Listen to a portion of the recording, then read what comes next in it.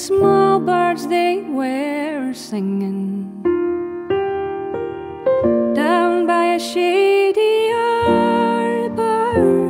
I carelessly did stray, while the thrushes they were warbling and the violets were charming.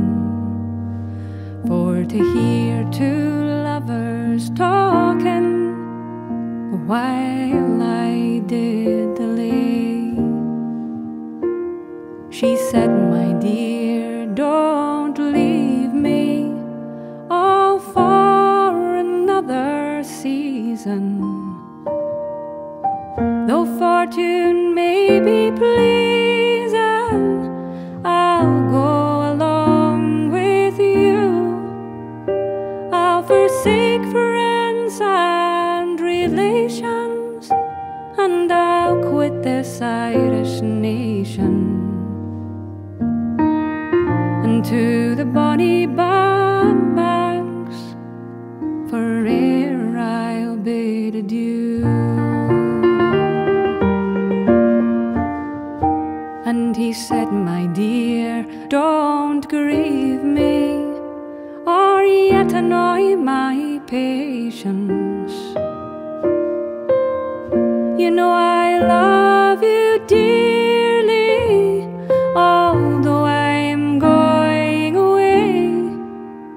I'm going to some foreign nation for to purchase a plantation, to comfort us hereafter, all in America.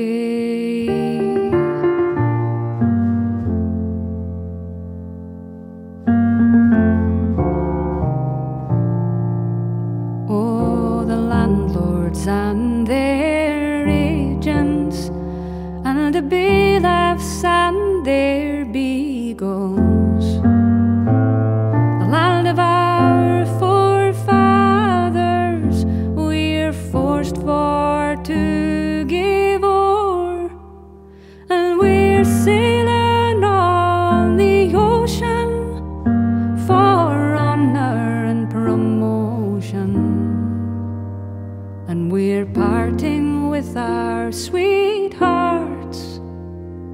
It's them we do adore.